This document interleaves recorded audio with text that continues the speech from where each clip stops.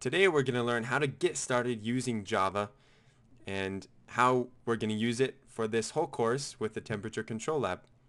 So all of the links and the files that I'll be using you can find at this GitHub page that's linked below in the description, github.com/apmonitor/beginjava.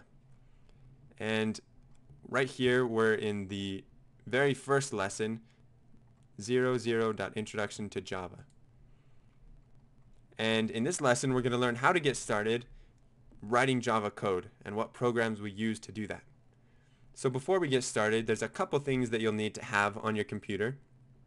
The first thing you need to have is the Java Development Kit. And if I go back here to the course overview, on the front page, you'll see a couple different links. This one is called Install the JDK. And if you click this link right here, it'll take you to the Java site where you can download the JDK. JDK stands for Java Development Kit, and it's the computer program that your computer needs in order to read Java code and run the programs you write. So make sure you download that and get it set up. And after you have that downloaded, you're also going to need to go back here and download a program to write your code in.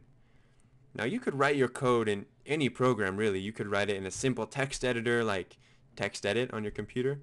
You could write it in Microsoft Word, but it wouldn't be the most convenient because those are made for writing other kinds of files. So most programmers prefer to write in what's called an IDE.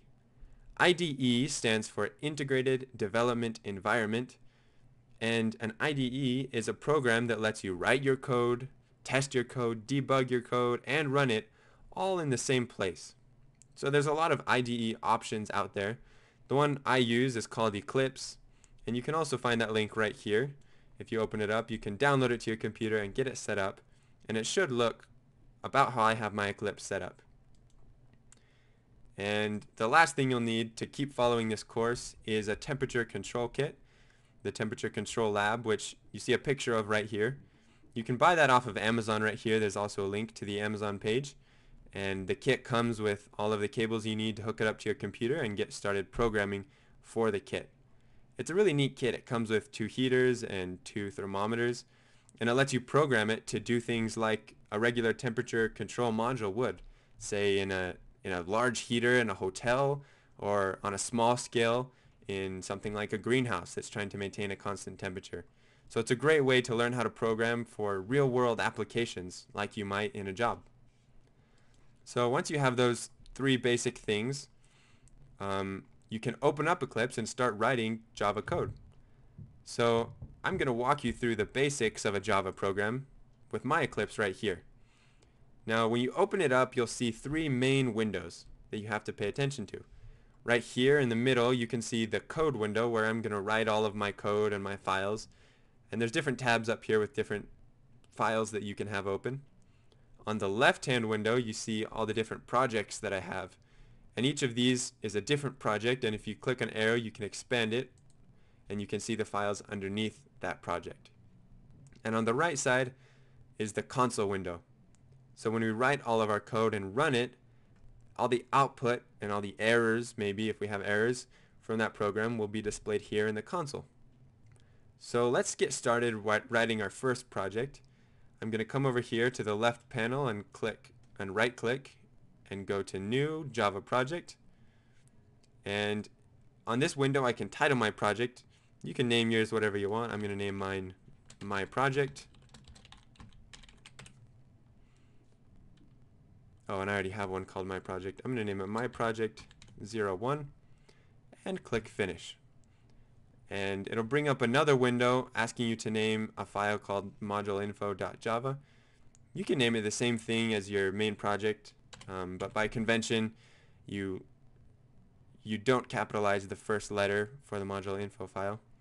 Once you do that, you can click Create, and over here you see Java has created, or Eclipse rather, has created a new Java project for me, My Project 01, and it's automatically opened the module info file. We don't care a lot about this file. We're not going to be doing a lot in this file to write our code. So to get started writing our code, we're going to need to create 2 things. Every Java project has inside of the project directory a package and a class. So to create your package, which is sort of like the folder that holds all of your different code files, you're going to right click on this folder called src, that stands for source, and go to new Java project, or excuse me, right click and go to new package, and then name your package. I'm going to name my package default package, and click finish, and it creates a package underneath the source folder. And then to create your class file where you actually write your code, right click on the package you just created and go to new class. I'm going to name my class main, and then the only other thing you have to worry about on this window is this checkbox that says public static void main string args, and that will just have Java or have Eclipse automatically generate the main method for your program, and I'll explain that once we open the file and see it. So once you've clicked that checkbox, you can click finish, and it creates the main class and it opens it up right here. And you can see that Eclipse has already put in a few lines of code automatically. So I'll go through those and explain what they mean, because every time you start a new programming language, the different syntax and words can be a little bit confusing at first. So this very first line right here is just telling the program what package this file is part of. So remember, we named our package default package, and so up here it's named default package. And the next line right here you see is the class. Now the class, like I said, is this file, but inside of the file we have to tell it what's part of the class. And so this says everything in between this opening bracket and this closing bracket is part of the class.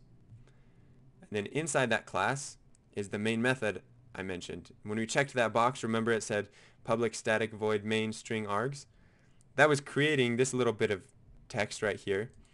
And what this main method is the place where Java looks to start running your code.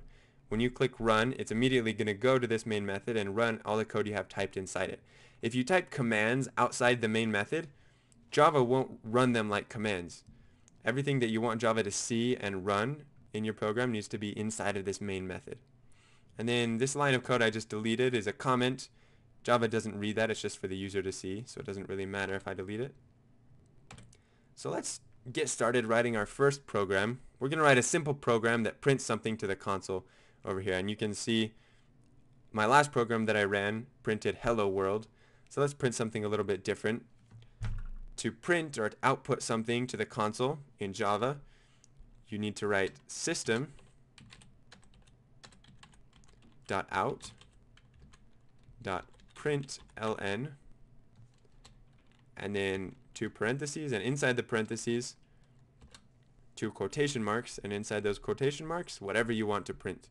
So in this case, let's say good morning.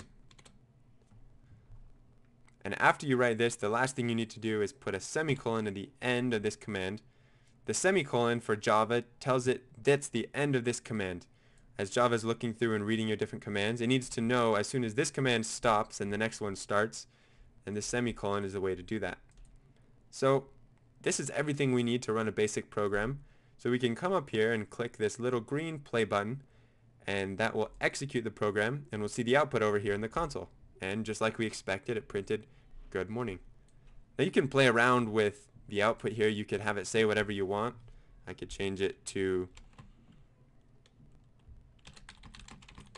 good boy, as if I'm playing with my dog. And you can even add more of these print statements. I could put 3 in a row, and now when I run my code, you see it prints it out 3 times in a row. So I encourage you to play around a little bit with this basic program so you can get a good feel for how Eclipse works and what these different tools are. And in our next lesson, we're going to learn how to write a code, or write a program rather, to control the temperature control lab, and how to get started with the JTC lab library that lets us control the temperature control lab, that physical piece of hardware you have. So I'll see you in the next lesson, and thanks for tuning in.